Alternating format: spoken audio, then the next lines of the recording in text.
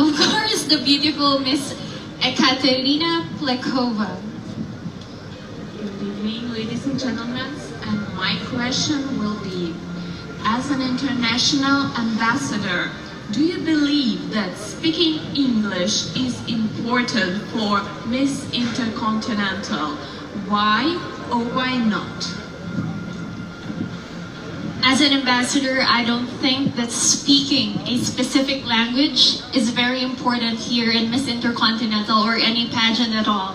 As long as that woman is a woman of power and grace, commitment and intelligence, no matter what language she speaks, and that woman is actually a woman of style and substance, then she can win any pageant or any endeavor that she is into.